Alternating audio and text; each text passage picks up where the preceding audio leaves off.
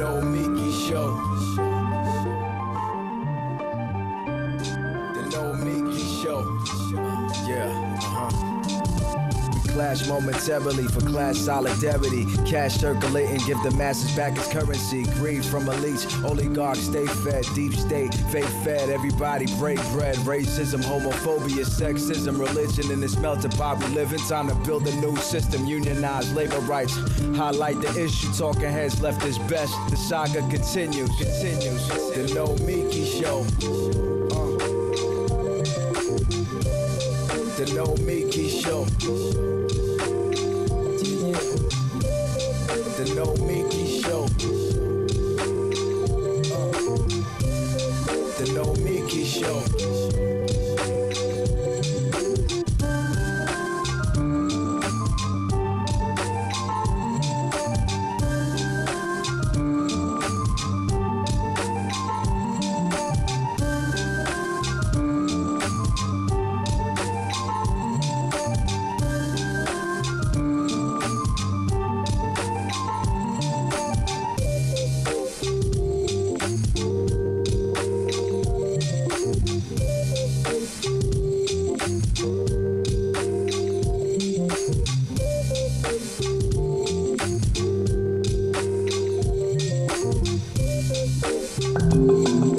Dialogue.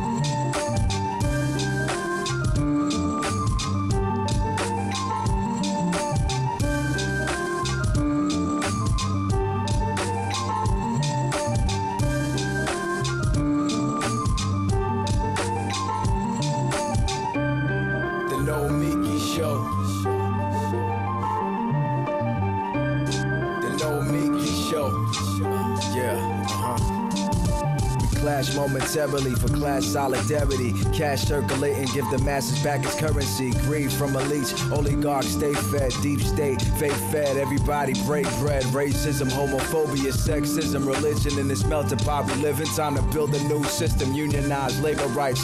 Highlight the issue, talking heads left is best. The saga continues. The Nomiki Show. The Nomiki Show. The Nomiki Show. The Nomiki Show.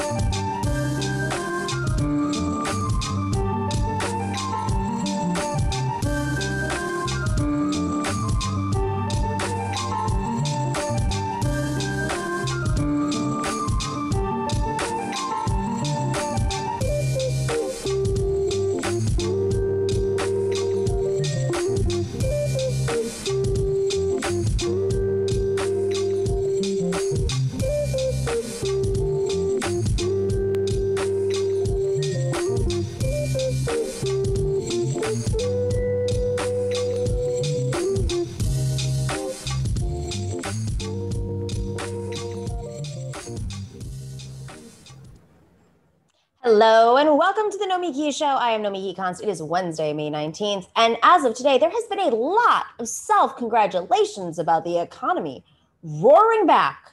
So let's take a moment and ask, roaring back for whom? It's simple. The economy is roaring back for those who had capital to begin with. If you own stock, if you owned a house, you are sitting pretty right now. The banks are raking in, even companies that took a hit like rental cars and cruise lines are on the comeback. In fact, and I speak to this for personal experience, there is a shortage globally of rental cars. Hertz, which went bust right before COVID, is now a hot property again. which is great if you own a share of Hertz, but not good at all if you just need to rent a car. You know, this is interesting because I had to rent a car here on the island, and I thought it had something to do with the tourism boom that is occurring post-COVID with the COVID economy on the island of Puerto Rico. And it actually did not have to do with that, at least exclusively, because it's happening globally. Right before the pandemic, rental car companies found themselves going bust. And then simultaneously, car production went down during the pandemic. And so people during the pandemic, once they started to figure out how to go on vacation and socially distance, they were renting cars and buying cars. But there weren't enough. And there weren't enough chips being produced for these cars. And so now, if you have the capital, you can get a car, you can buy a car, you can rent a car, but there is a shortage. The rates right now are through the roof. Used cars, even more than new cars. And guess who buys those used cars? Working people. For ordinary working folks who live paycheck to paycheck, like myself, this past year has been a nightmare, and it is still a nightmare. If you were one of the lucky ones who could keep your job and work remotely, you may have come out okay. But most likely, you're still struggling. You are stir crazy, but solvent. But if you were in a job that required customers to actually show up, like a restaurant or a hotel or a barber shop, or you were on one of those factory lines that was producing cars, you were screwed. Now, the government did send you some checks if you paid your taxes 2 years prior. If your taxes qualified 2 years prior to the pandemic, and they did enhance unemployment insurance. And that may have cushioned the fall, but it was hardly lucrative, contrary to Mitch McConnell's claim. So the rich got richer and more liquid, and the rest of us were left to struggle on. No real surprise. But let's not lose the reality in all this celebrating. We are living in a time of grotesque inequality. And this pandemic has absolutely made it worse. We know how dangerous COVID was and is, but I still don't think that the country has absorbed how dangerous the gaping inequality was before and what it is about to turn into. This is what corrodes democracy with a lowercase d. This is what leads to fascism. This is what led to fascism. This isn't Nomiki speaking. This is history speaking. We know that the most dangerous moments for democracy are after terrible traumas, wars, pandemics, when the pre-existing unfairness is brought home with a vengeance. And the sense of hope is in tatters.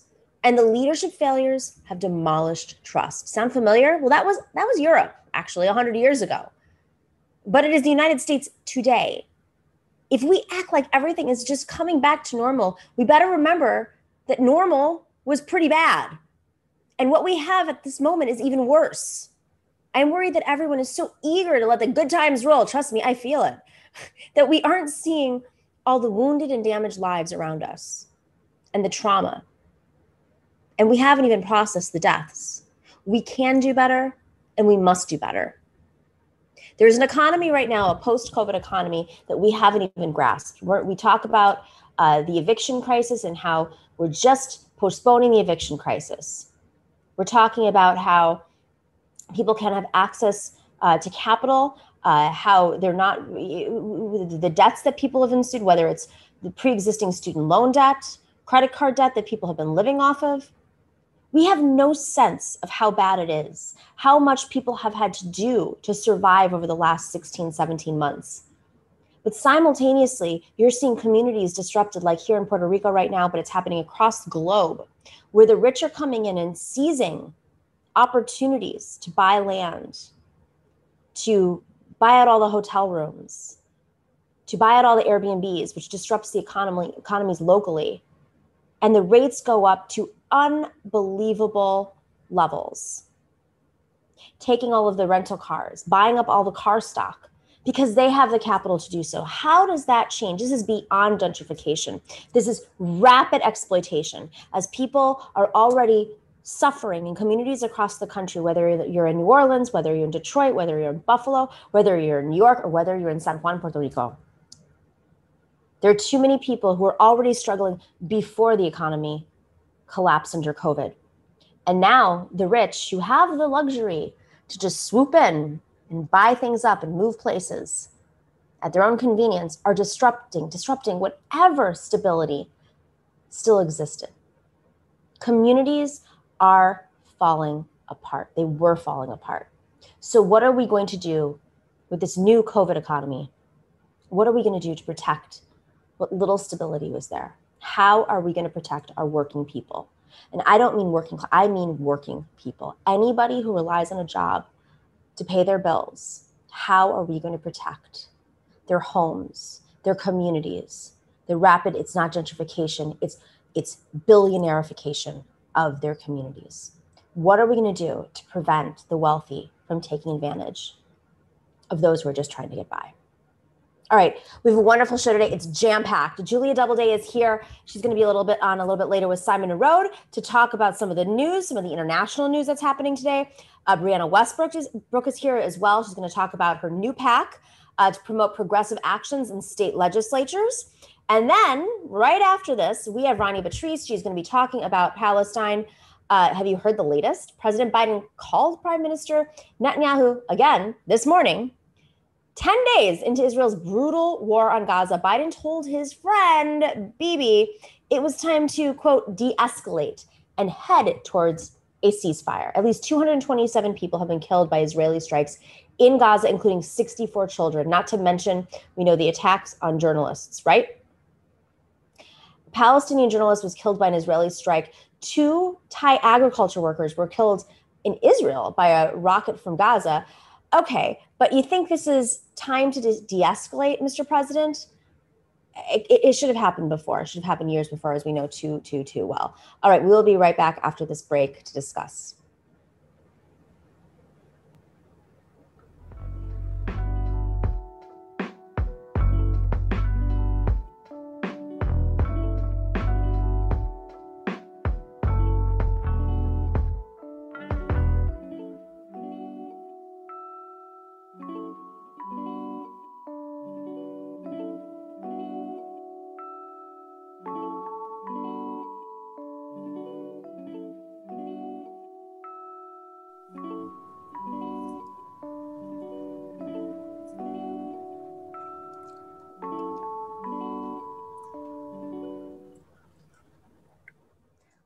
Welcome back to the Nomiki Show. I am so excited to welcome Rania Batrice. She is a dear friend. She is here to discuss Palestine. She's a strategist, though, at the intersection of politics, policy, and advocacy. She works in communications, mediating, organizing, and legislative strategy. She advises like everybody across the board. But you probably remember her from the Bernie Sanders campaign in 2016. She was the deputy campaign manager. She has served as executive director of the Innocence Project of Texas and the Freedom Project, which is an anti-human trafficking, anti-domestic violence, and women's empowerment organization. She's still on the board there. She's also on the board of Matriarch.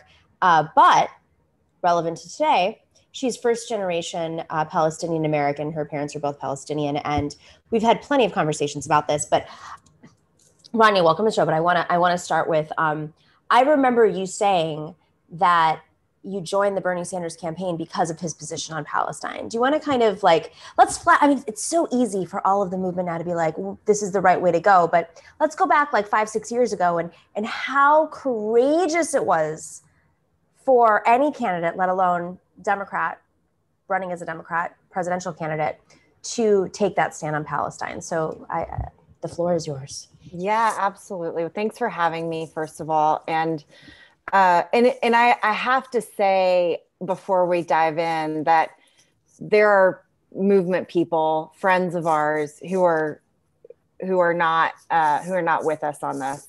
Even now, even today, when it does seem very obvious and very clear, and we have organizations like Human Rights Watch putting out reports that very clearly say Israel is an apartheid state and naming every one of their human rights abuses. And let's be clear, the Israeli government, there are people who are progressives who are pushing back very heavy on that. And we can talk about that a little bit more later. But I just wanted to name that because it's still courageous in a lot of ways. But to your point, yes, Bernie in 2016 and even before was one of the only people, if not the only person on that slate that was actually speaking courageously and honestly, quite frankly, about the injustices being carried out against Palestinian people and funded by this government, by the United States government. And I posted something today just about how this is not, this is decades and decades and decades in the making. There has not been an administration to take on the issue in an honest way. And we're seeing that, of course, still today. But Bernie then and still now is an advocate and an ally and just speaking up on our behalf in ways that that are so important, and of course to his own detriment too, because it's always interesting when the Jewish man is called anti-Semitic. So anyway, Jewish man who lived in a kibbutz is called anti-Semitic. Right. That was a different Israel, right? I do think there's something really interesting happening right now, and there's a sea change in conversation, and I think many people are attributing it to just the rising progressive generational force that's coming of age. But simultaneously, they're saying, okay, social media. But I want to ask, just there is also just like a demographic shift in this country in the last 20, 25 years. There's been a larger population of Muslim Americans that have come, children of, from multiple communities who align with being pro-Palestine for many reasons. And I don't think that's being discussed enough, just like how the demographics of this country have shifted, which has in part led to people like Rashida Tlaib and Ilhan Omar being elected, or Keith Ellison being elected, when it probably couldn't have happened demographically like 25 years ago. Is there some truth there, or is that just my armchair analysis? I think there's definitely some truth there. I do want to just point out, though, that all Palestinians are not Muslim. All Muslims 100% are not Arab. 100%, yes. Members of my family are Muslim, and lots of my family is also Catholic. And so it's just like, important. And not that it should matter, to be really blunt and honest, it shouldn't matter. But when we see so much of the pushback coming from the evangelical population, I kind of just want to shake them and be like, guess what? Because they so often don't know. But to your point, yes, I do think that there is a demographic shift.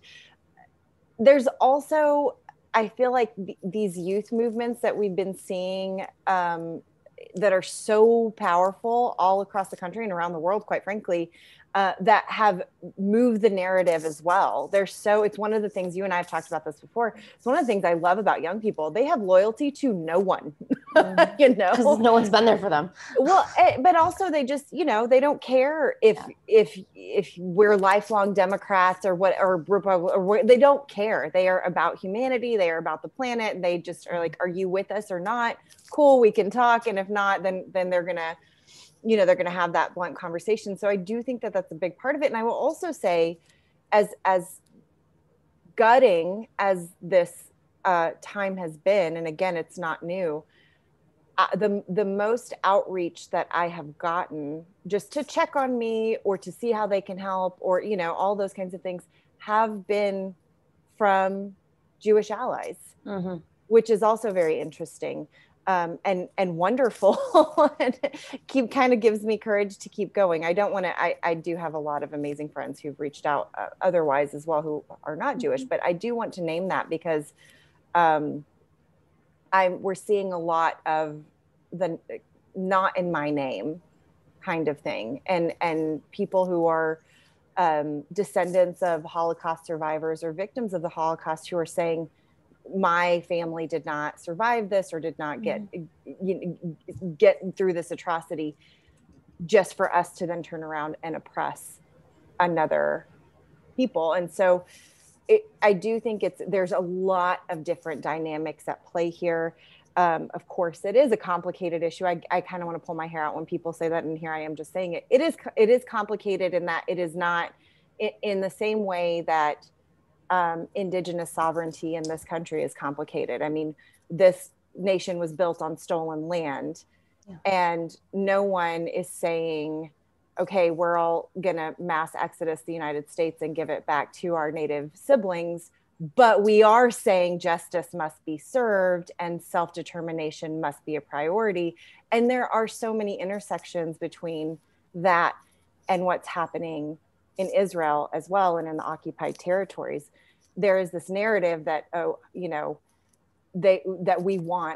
I am Palestinian, so I'm going to say we want to wipe Israel off the map. And it's such a BS narrative. So this is interesting, because I mean, I'm sure we both have friends that are identify as progressive, and probably even in Israel are, I'm speaking personally of people that I know from Israel, who identify as progressive in Israel, who condemn the Netanyahu government, the right wing, here stand with Black Lives Matter. You probably supported like Elizabeth Warren. I'm not going to go as far as say Bernie, but I've been really kind of surprised to see, I've gotten messages from them and I resist responding, frankly. There is this, they condemn the behaviors of Netanyahu, but they still buy into this Hamas mindset. And so I want to kind of like break that apart a little bit and get into the weeds here about where Palestinians generally stand. I'm not like, you can never generalize anybody, but what is the relationship between Hamas and the Palestinian people?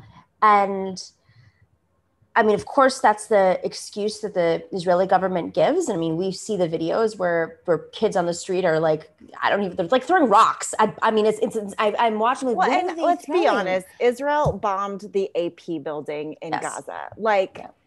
Tell me again how you're micro, you're targeting and all. It's so strong. Yeah. Oh, they're like, oh, no, but it was Hamas. Like, you didn't know it was the AP. That's what we said yesterday. Like, they knew very well that was we are too big for. We're too powerful that they're never going to condemn us for this, and we can get away with it. Absolutely. And I think you bring up a really, really, really important question. And somebody said recently, Hamas could disappear today and Palestinian people would still be oppressed. Mm-hmm. Hamas came into power. And again, let's be clear, the Israeli government helped and the US government, quite frankly, but helped to make that happen. That didn't happen until the 80s and 90s. And when was Israel founded? Exactly, 1948. And let me tell you, I grew up with my grandmother telling me the stories of being driven off their land, and my other grandmother telling me about how they were actually told to just they were doing water quality tests, and to just take, a couple days worth of clothes, and they literally burnt her village to the ground. So it is again a false equivalency, a completely false narrative that Hamas is the issue. That being said, you would be hard pressed to find a Palestinian civilian who is supportive of Hamas or their ideology. I mean, and I think that is a really, really important point, because with all this like whataboutism that happens and we're seeing today, and I often say, listen, do you want to be judged on the basis of Donald Trump? I know I don't, but this country elected him. And the same thing with George W. Bush. We like to, pretend like that was the glory days or something.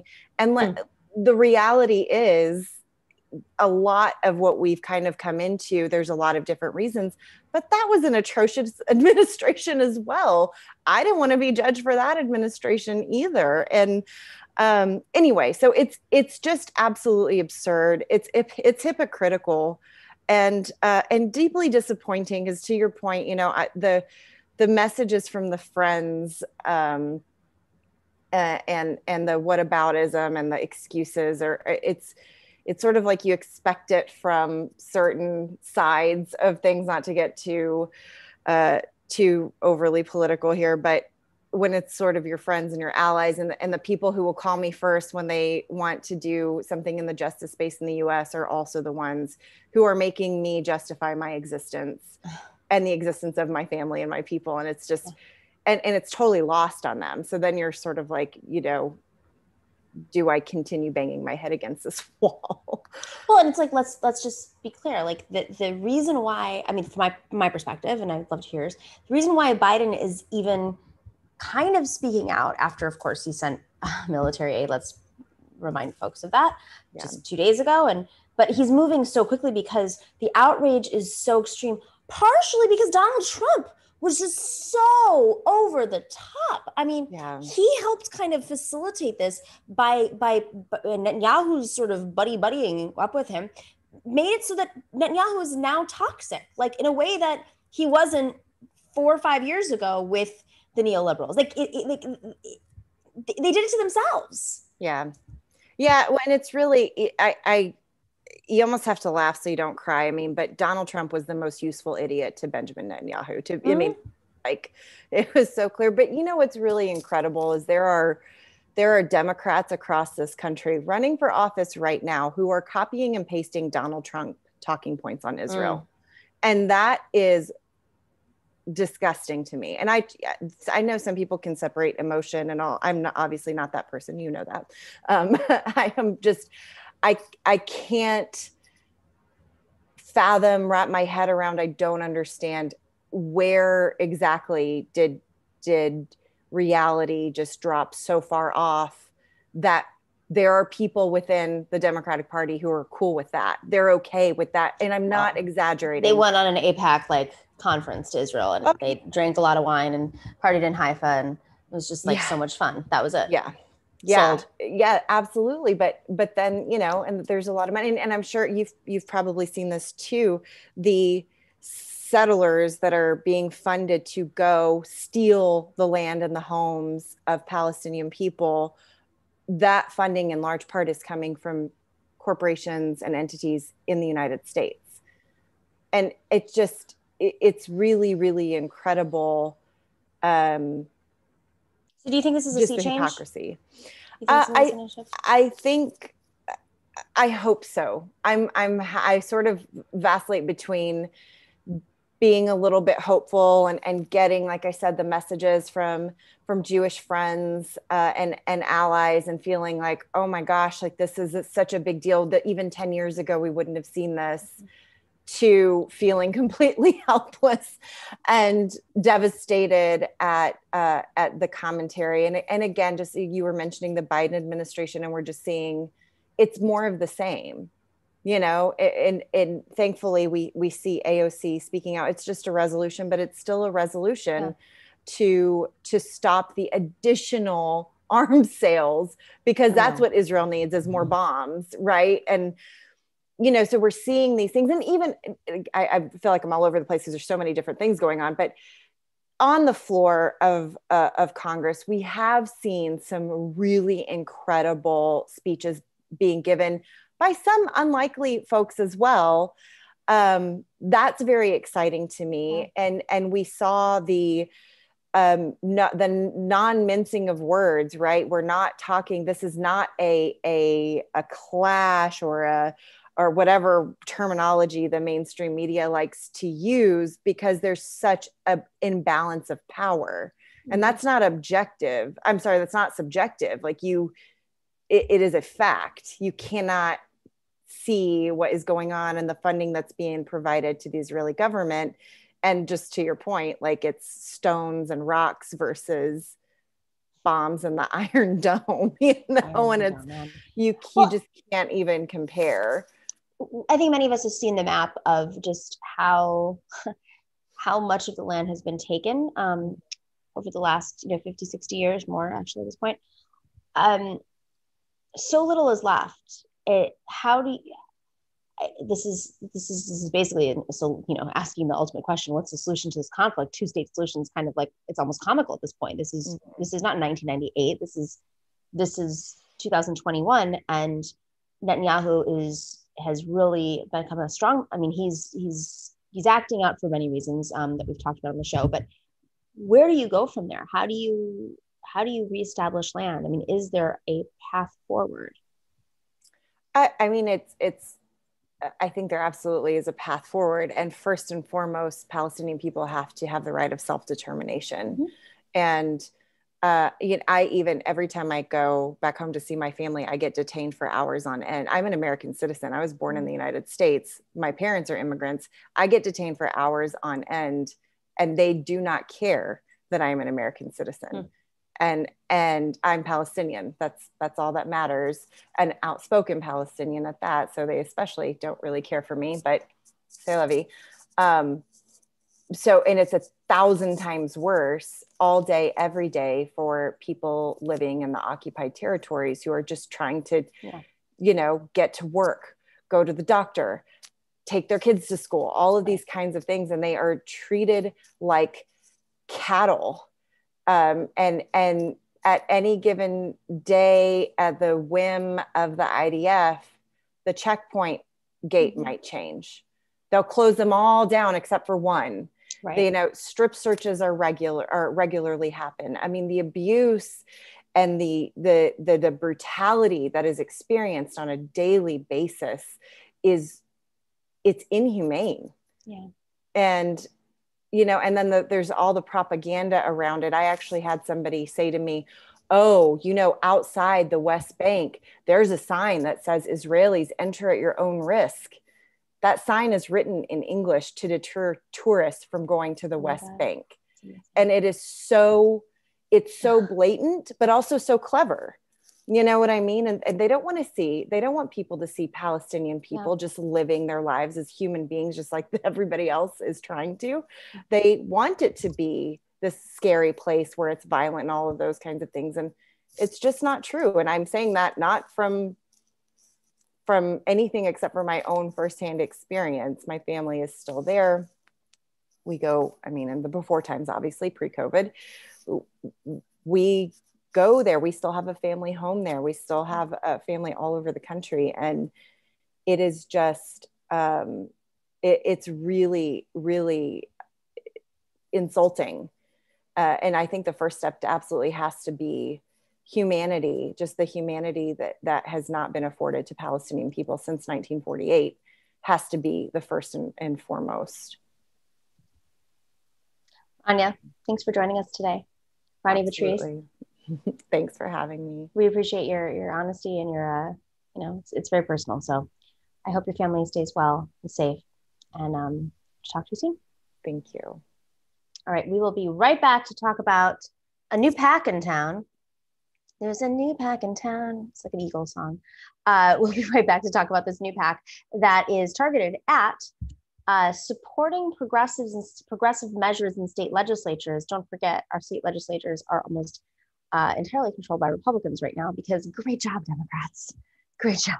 We'll be right back with Brianna Westbrook.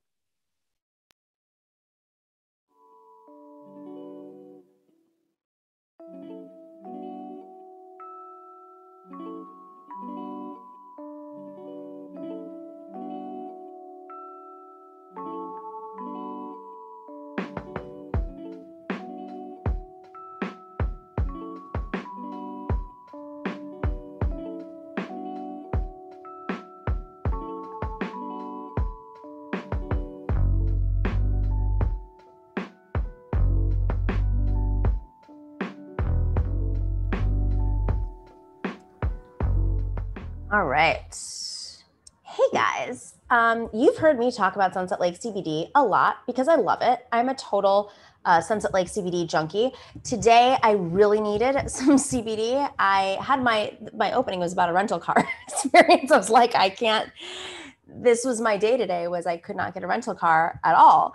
And I was just, it was just like one of those days where you need a little CBD.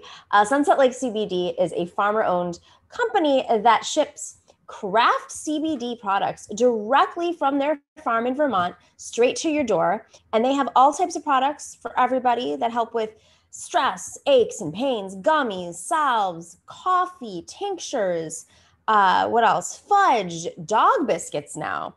And it comes out of a lotion. This is originally a dairy farm, a Ben & Jerry's dairy farm in Vermont, and they decided to diversify and grow premium hemp. They support a $15 minimum wage, and employees own the majority of the company. They also support independent media like our show and the Majority Report and the David Pakman Show. You're supporting, when you support them, sustainable agriculture that also enhances rural economies and creates meaningful employment in those communities. We love CBD. We love Sunset Lake CBD in particular. Dorsey and I always have our own little stories about our CBD products. Dorsey, what are you working on right now? What are you using right now? I mean, I'm sticking with my usuals, which are the gummies and the tincture. But like I said, I've got the hemp lotion that I've been working with, and it's doing the job. I like to combine it with the other two. And does it numb you? Like if you put it on your wrist or something, it doesn't numb. It just kind of like I had a crick in my neck, and I put a bunch on my neck, and then eventually everything just kind of loosened up, and you could kind of like, instead of like cracking your neck like that, it just eventually just like loosened and cracked on its own as I was kind of just like sitting there watching a basketball game. So anyway, that's what I'm on right now. But yeah, I saw that in the Mother's Day ad, and that's why I was like, I'm going to try that. So that's what you're on right now. Well, the tinctures are my jam. It helps me sleep. I've been sleeping very well lately, to the point where I'm waking up like extraordinarily early, like as the light is coming out, which means I'm sleeping deeply. Because if those of you watch the show know, I have major sleeping issues. And I have been sleeping since I've been taking this product. Like it's just gotten better and better and better. I have my little monitor. And so I checked. I had a full night's sleep last night. Like not one little slice of white of tossing and turning or anything. It was like dark blue for deep sleep and like a little bit of light blue for light sleep. That is so unusual for me. I've had sleeping issues since I was a kid. So big fan of Sunset Lake CBD. You can go to sunsetlakecbd.com and enter in the promo code NOMI, and you get 20% off of your order at sunsetlakecbd.com. 20% off of your entire order. Type in NOMI, N-O-M-I. All right, there's a new pack in town. Brianna Westbrook, she is an executive committee member for the Arizona Democratic Party. She has just launched Downballot Progress PAC, which is super exciting. I'm all about this because it's a 501c4 nonprofit organization. It is dedicated to passing progressive legislation within state legislatures across the country and also organizing efforts to reshape our democracy and create a just and equal country. All right, Brianna, welcome. Tell us about this pack. We have such a jam-packed show today, and I'm like, all these things I could talk about for hours. We're gonna have to come back on when you're doing some stuff around the pack. But tell us what it is so people can check it out. Well, you summed it up, really. Downballot Progress is a nonprofit organization aimed at just building a volunteer base that could be an infrastructure to help elect progressive down ballot, to pass bold progressive legislation that kind of is in sync with much of the national agenda. So expanding like state Medicaid for Medicare for all, investing in renewable energy, so similar to like a Green New Deal in each state, investing in public free college and trade school, advocating and pushing for a living wage in each state, and also really hitting home on some really big constitutional issues like ratifying the Equal Rights Amendment and abolishing the Electoral College and getting corporate money out of politics. It's a long-term plan. As you know, this is something we want to be sustainable for years to come, and a go-to organization to support progressive candidates running down ballot to really hold electeds accountable that are Democrats, that aren't representing the will of the people, supporting those primary candidates and pushing forward the most bold progressive agenda that we can at the state level. Because what do we know? We know that state legislatures are 23 times more effective than Congress. Right now, 54% of all state legislatures are held by conservatives. On average, there's a little over 125,000 bills per year across all of these state legislatures combined that are introduced. And that's definitely a space where we need to organize and have progressives winning, because we know that we win states, it's going to trickle up to federal. What states are you focusing on right now? Right now, we're just getting in the launch. We have a candidate in Virginia. We have Kirshma. She's running for House of Delegates. We have, like I said, we're in the very entry point. Sunday, we have our big launch webinar. State Senator Jabari Brisport is going to be speaking.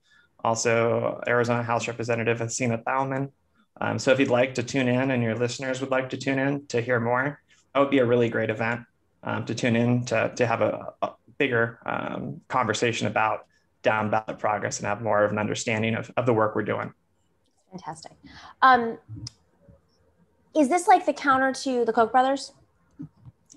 Kind of, in a way, yeah, because the Koch brothers have been invested in states for a long time.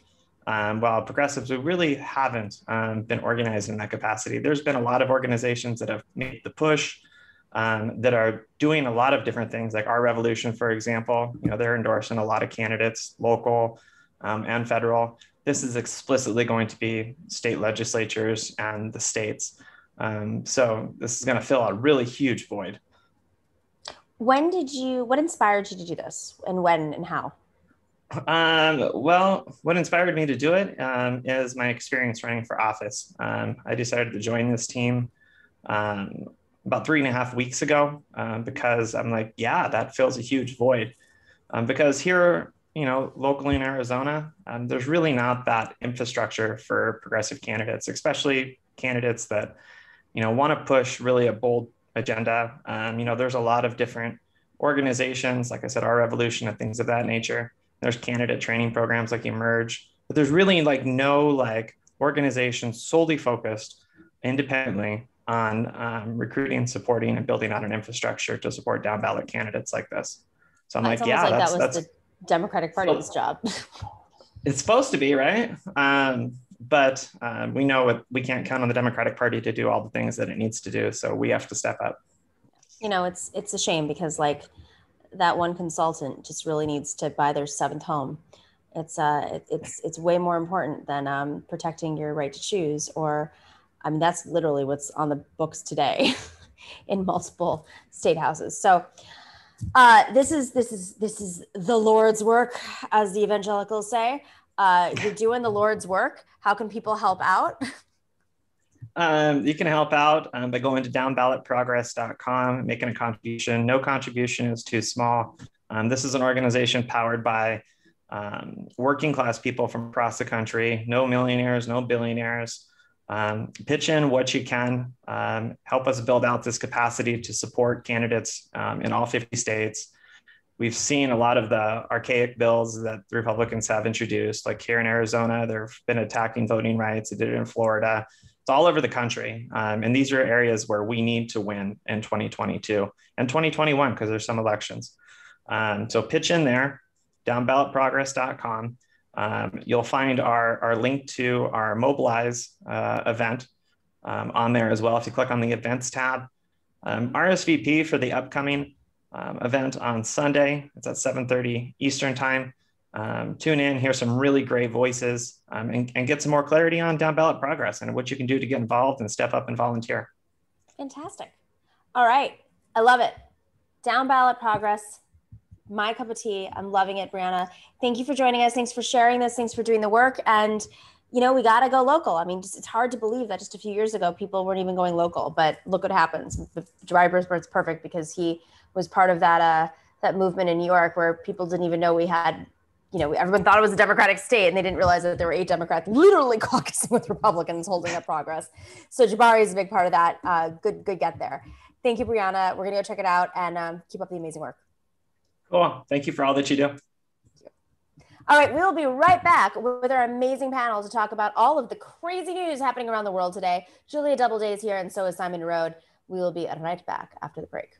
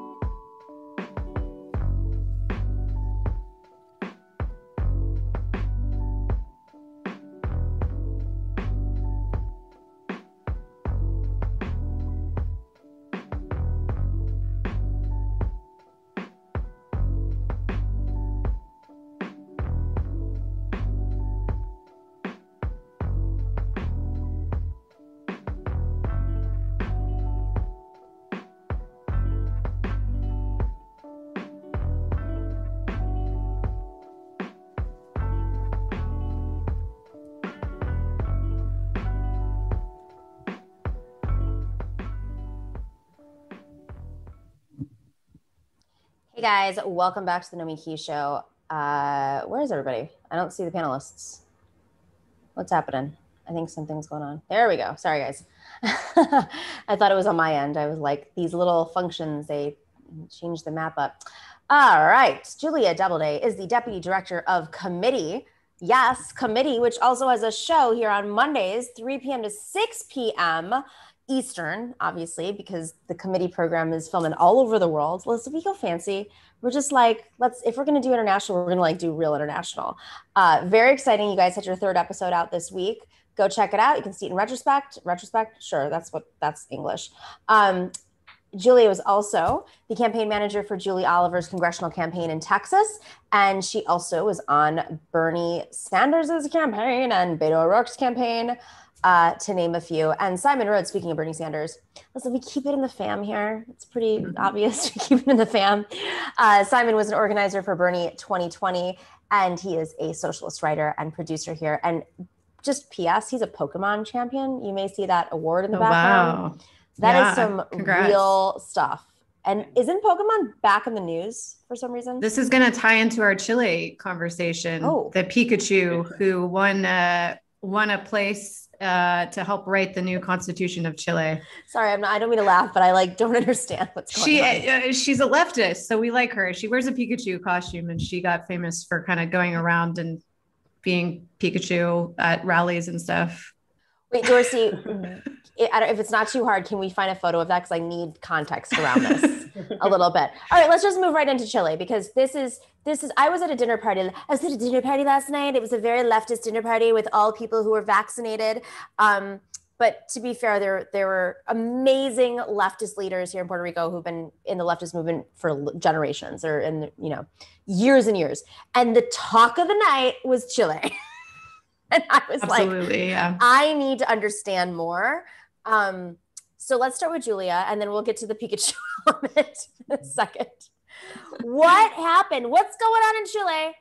Yes. Is the ghost of Pinochet like deep in the grave? Is it done? He's spinning around in his grave for sure. So yeah, we really have to take it back to the 70s and 80s to understand the importance of this referendum. What's a referendum? Let's start with the basics. Okay. All right. In Chile, last year they voted by a very large majority. Almost 80% of voters decided that they want to rewrite the Chilean constitution, which obviously is something that doesn't happen very much in politics. Imagine in this country if we just by vote decided, okay, we're going to kind of over the old one, so we're going to rewrite it. Now, Chile has had about 8 or 9 constitutions, but this one, very right-wing constitution that protects corporate entities, was written under Pinochet. So in the last week, there was an election to determine who's going to help write that constitution. And what we saw was that the political establishment was very roundly rejected in that election. And the majority of delegates that are going to rewrite the constitution are leftists and independents. So people who aren't right now currently in power in the government. So this is a huge shock to the sort of Chilean powers that be. Wow. Okay. So, but sorry, Simon, what kind of leftist? You see Pikachu costume, but there really is a crazy, I love it. I'm like, you embrace yourself, sisters and brothers and all who, there we go. There we go. There she is, our new champion. So this is helping to write the new Chilean constitution? Yes. Estamos en guerra, estamos unidos. We're not in war, we're united. Okay. I love it. It's a peaceful Pikachu. It's a peaceful Simon, Pikachu. What does this mean? Pikachu community?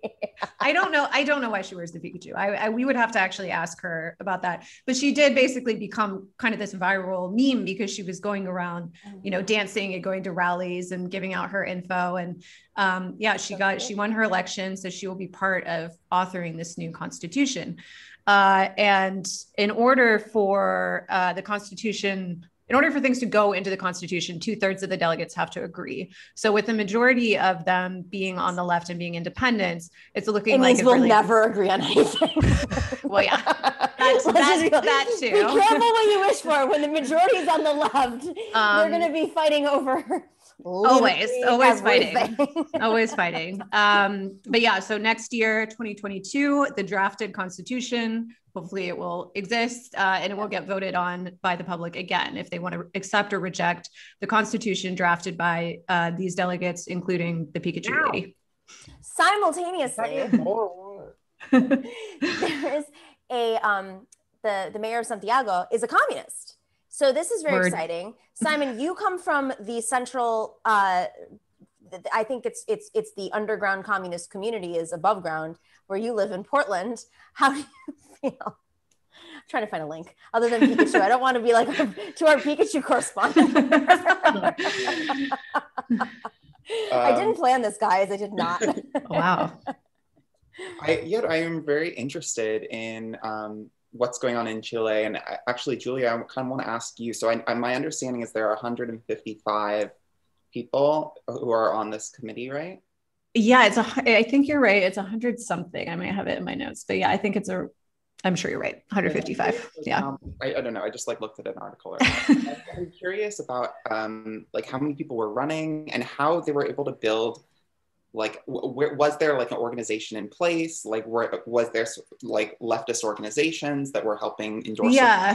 So the political party structure in Chile is a lot different than here. So it's not really two major parties warring against each other. And there are a lot of factions that sort of come together. So there's something called the Broad Front, which is basically a collection of 5 or 6 lefty parties, because as Nomiki was just saying, we can't really get along that well. So we constantly, in a lot of places, the left is constantly fracturing into parties, but then also coming together in coalitions when it looks like they can win. So there has been infighting between a lot of those parties over the last few years, which is why right now in Chile, there's a far right Republican billionaire president in Chile, not Republican, but, Republican-ish billionaire businessman president. So again, this was a real shock. I mean, I think part of the issue is likely the COVID crisis. All over the world, we've seen that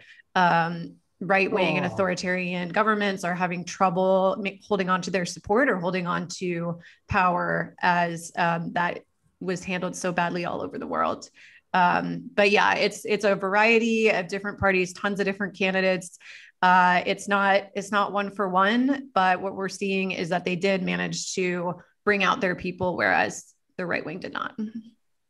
That's great. Go ahead, Simon. Every time I hear stories like this of I always feel if there's a story of some kind of leftist group seizing some kind of political power or winning a major election, it's often in Central or South America. I'm always very interested in how that happens there and what are the barriers to something like that happening here.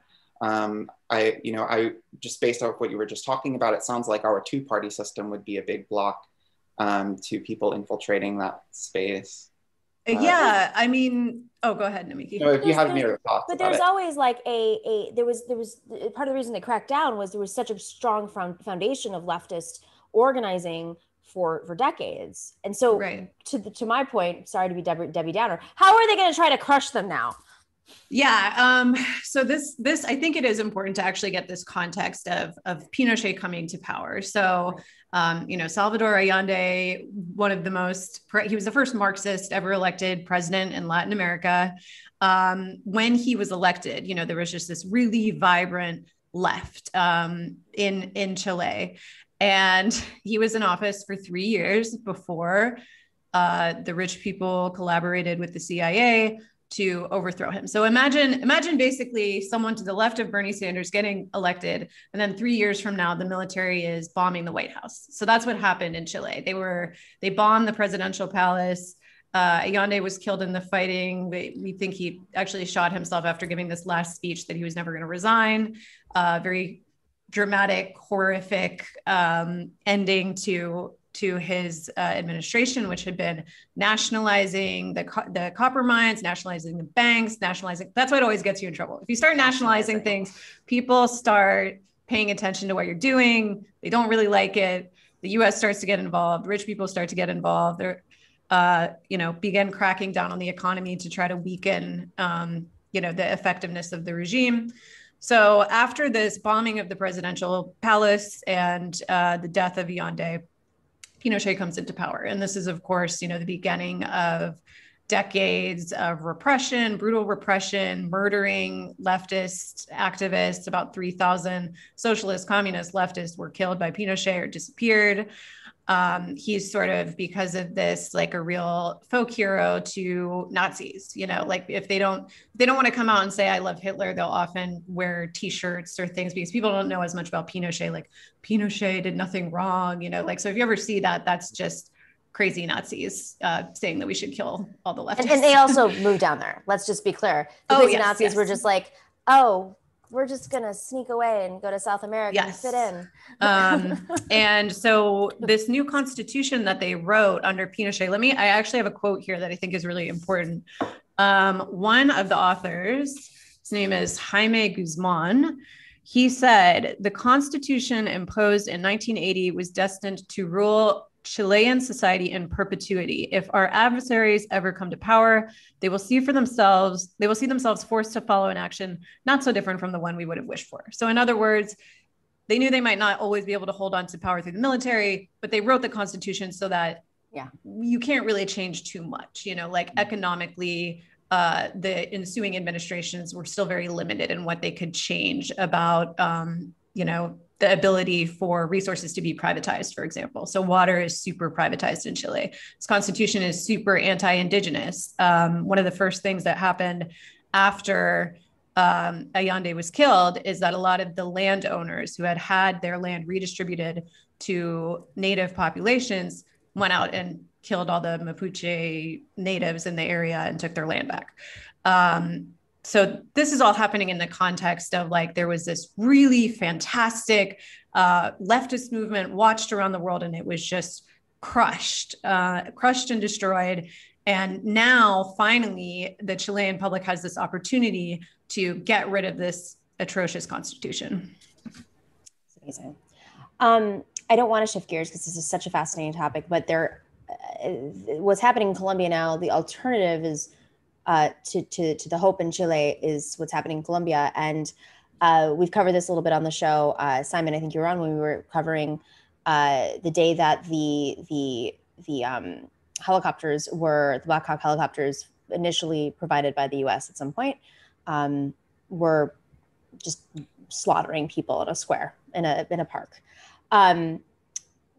Let's hang on. We have yes. So the protests are continuing, and actually one of the rebel leaders, a former Colombian rebel leader, was killed in Venezuela because it was a FARC leader was killed there.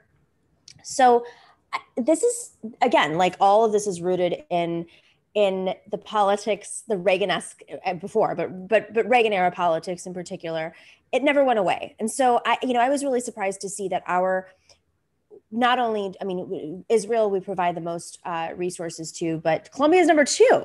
So these two crises, we've talked about Palestine for a good chunk of the show already, but these two crises are happening simultaneously as Joe Biden, who was the chair of the Foreign Services Committee, vice president, of course, had conflicting perspectives on a lot of foreign policy, conflicting with Hillary Clinton, who was going even more right wing than she was Margaret Thatcher, basically, as our Secretary of State. And Joe Biden was towing sort of the neoliberal line.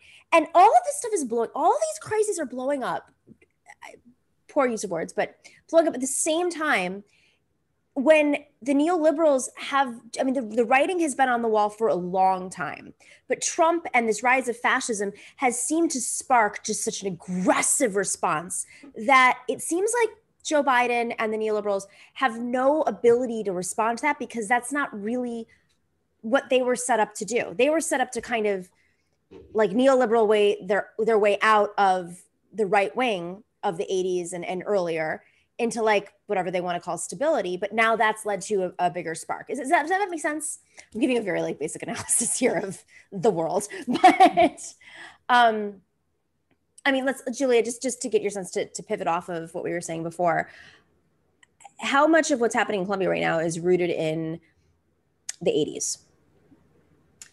Yeah, I mean, I think what you're talking about is a thing that it's really the focal point of our show, the committee program, because in the same way that corporate actors don't acknowledge national boundaries, it's also true that right-wing authoritarian governments and capitalist interests, they don't really have the same kind of restrictions that individuals and organizers on the left do. So they generally, they have a worldview that has been totally dominant since the 1980s, 90s. You mentioned Reagan, you mentioned Thatcher.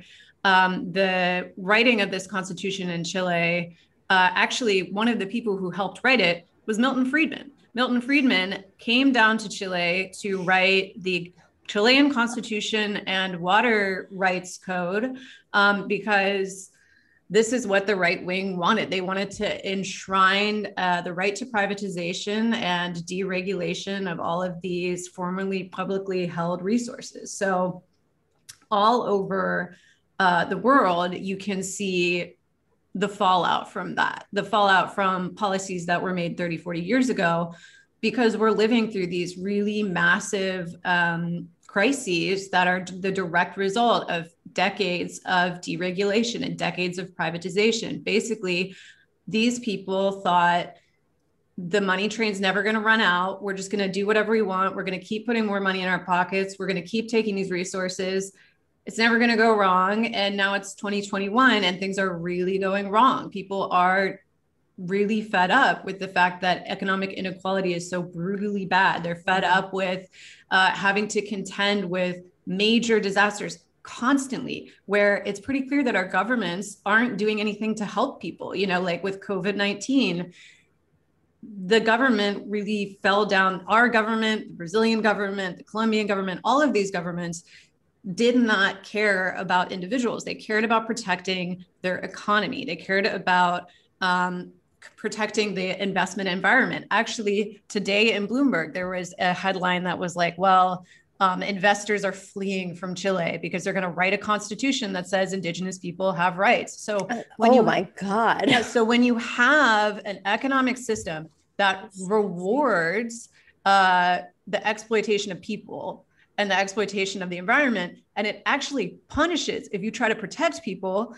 and that's global, what you end up with is a system that is just massively predatory and over time, leaving people in a place where they're going to go one way or another. So I think all over the world, we're seeing this, what people call not radicalization, but polarization. I don't totally like that word, but polarization, meaning that people are becoming more right-wing or more left-wing. And essentially the reason for that is that we know that the status quo can't continue. We all are aware of that. So there's one group of people that say we got to massively change things, people on the left, and there's one group of people on the right that say, look, I like the way things are. So if maintaining things the way they are means that we have to, you know, have eugenicist policies and close our doors to immigrants and blame other poor people for things that rich people are doing, then we're going to do that. So that's how capitalism ultimately devolves into fascism, because over time, without authoritarianism, people get fed up with being dispossessed. And the way that this is playing out in Colombia, you mentioned, is that this was sparked from it's almost like Netanyahu bombing journalists and thinking he can get away with it. They think in this moment, it's totally going to be fine. How out of touch are you to put the taxes on working people? And I mean, this is just, it's almost iconic. It's like such a metaphor for the failures of the establishment that they think they can get away with this. Simon, what are your thoughts? Yeah, I love what Julia was just talking about, that connection between like neoliberal politics leading towards fascism, in capitalism specifically leading towards fascism is, I think, a really important piece for us to understand here in the United States, but all around the world. And yeah, something has to change, you know, and it's our politicians, not just our politicians, but obviously the politicians in Colombia being completely out of touch with what's going to play well when people are economically really desperate. And I think that's what's happening with Biden right now is it's like, he knows he can't be out of touch. So he's doing kind of like, he's frozen in a sense, but he's doing, I mean, he's a beat or two or five slow, but there are moments he does make up for it because there are people around him, probably Ron Klain, who are like, you gotta, like, we're looking at Twitter. It's not looking good, buddy. You gotta do something. And then they have their conference calls with all their donors. How far can I go? What is the most I can say? Tell me, what can I do? It's like exactly that. It's walking that line.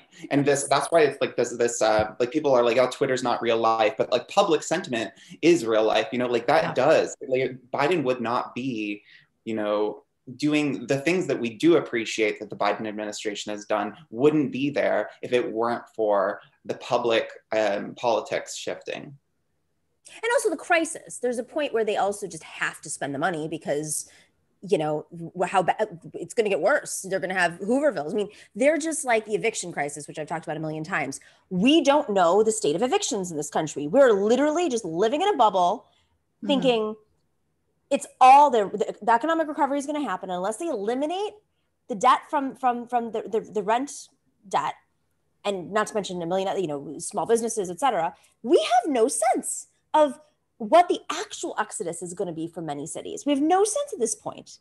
So it's just like there's this facade. They're like, well, we're going to deal with the low-hanging fruit first, the major crises and the next major crisis. But while they're doing that, there's all these global crises. So he's drowning in crises, and it's.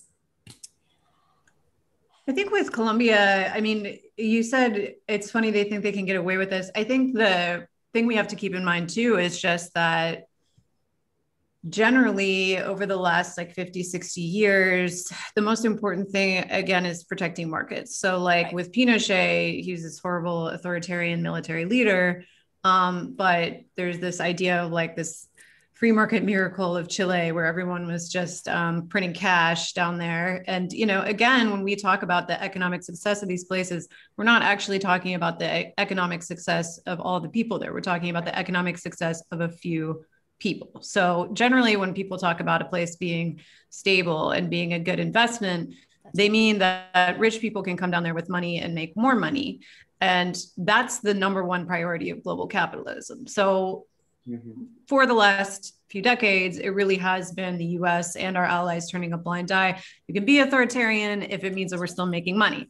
If we're not making money, then we might come in and, you know, maybe have a different opinion about who you wanted to vote for than maybe you saw yourself voting for. So in a lot of places, they have gotten away with this kind of brutal repression because, again, the US bills itself as this human rights sort of watchdog, but it's democracy broker. It's right. It's all quite related to our economic interests, which is similar to any other empire that ever existed. I mean, it's sort of this bizarre idea that it would act different than any other, you know, powerful country that has existed before it. So it defends its economic interests. Is Julia, what it does.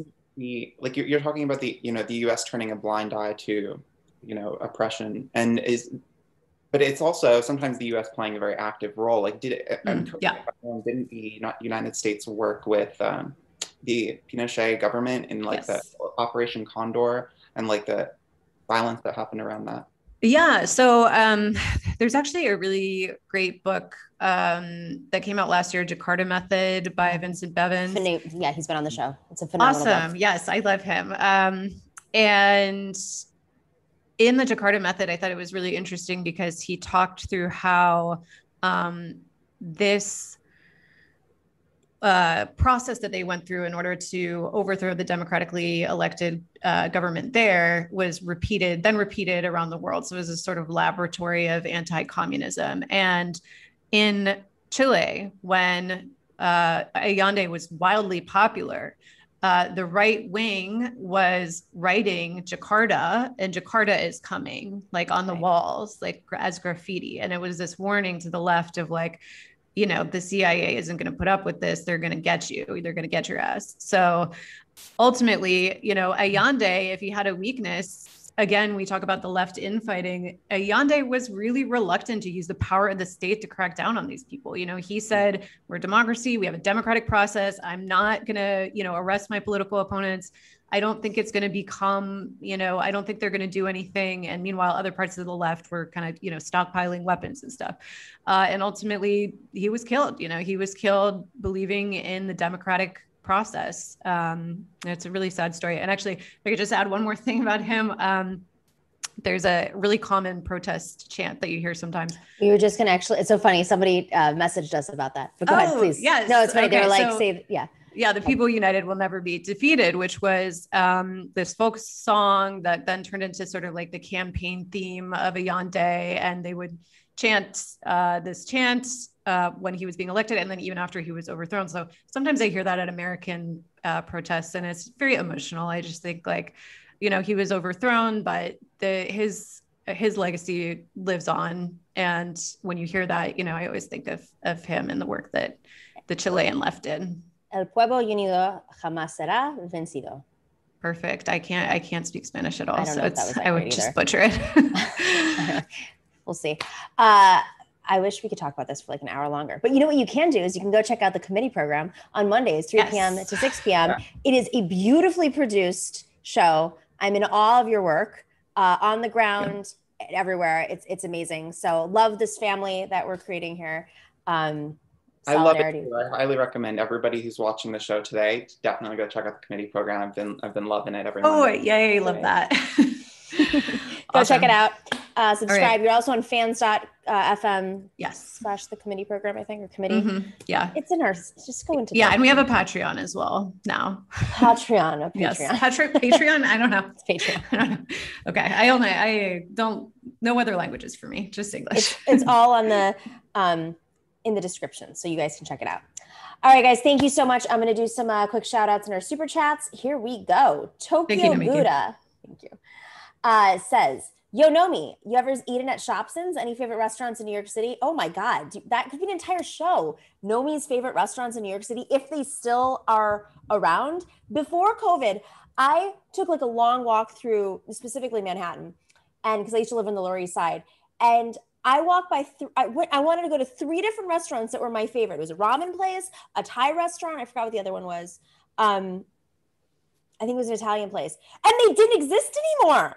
And it was like this is before COVID. So I've already seen many of my favorite restaurants shut down. I stay mostly in my neighborhood in Astoria now, which I shouldn't say out loud, but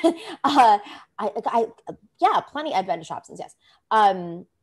Plenty of favorite restaurants, but I don't know. That's a whole show. We should just do we could film the show at different restaurants in New York. What do you think, Dorsey? You have favorite restaurants, I'm sure. I gotta go. Oh my God. I was asked to throw your hat in the ring again, Nomi. Okay, good luck. Thank you so much, Jack Daly, for that. Ken M sends his love. Thank you so much. Marty Hunt says, I called my rep from Texas, Veronica Escobar, and even though I know they won't respond, but Ted Cruz and John Cornyn to stop the sale to Israel, just make those calls, or shame them. Find the Democrats, find the ones that are like in the progressive caucus. You don't have to be part of their, constituency to do so. Prairie Fire Kowalski, thank you for the love. Ian Kinzel says, how would you suggest reaching Dem voters in your family who only watch MSNBC and think Dems need to stay centrist to win elections? Help, please. Start with human rights. Like, I don't know. I mean, those are always the ones who they showed up at Black Lives Matter protests, but money is always a big one, showing them where the money's coming from. What does centrist mean? Like, that's what I always say. Does centrist mean they take corporate money? Because most voters don't vote on corporate money. That's a big conversation. That's a nice topic for a show too. Chomsky Video says, what happens if GOP officials with no respect for election outcomes get in a position where they are legally the ones who will count votes and will certify the election? Would the army need to come and force them to appoint a neutral body to count votes and certify the election? Worried about January 6th. Thanks. So there are states that kind of is happening. It's a little bit more complicated. I think they have to have a balance based on the legislatures, depending on the state. Some of them have independent commissions. Arizona right now, the big fight in Arizona is over the vote count. And that's one of the reasons why people are inflamed over it, is it's not representative of obviously what the voters wanted. This is happening this is why state legislatures matter. This is why gerrymandering matters. This is why Democrats have to invest their money on the ground, because This is exactly what goes down.